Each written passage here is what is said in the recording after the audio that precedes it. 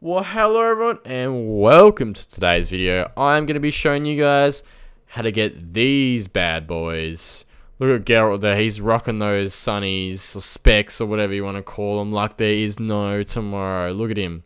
He's looking fresh to death. I gotta tell you that for sure. Anyway, how do you get these, you ask? Pretty simple.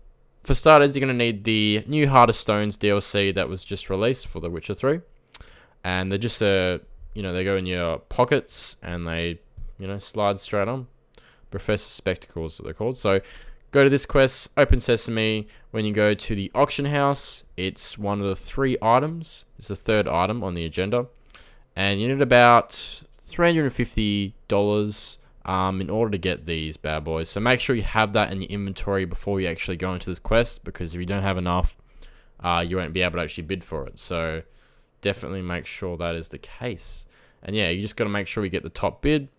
Other people will bid, and then it will come up and say, do you want to bid or do you not?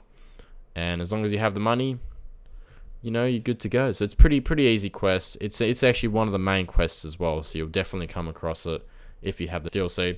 There you go, bidding, won the glasses. No one's gonna top you there, and you get those bad boys straight in your inventory. It's yeah, it's pretty cool because I don't recall there being any other glasses like this in the whole game. So this is definitely a first from what I've found in the game. So it's pretty cool to have. It feels a little bit out of place, but it's cool.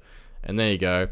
So if you want to have those, rock those on your Geralt character, definitely do this. Make sure you have the DLC. And thanks guys for watching. Hope you enjoyed that and found it informative. So bye.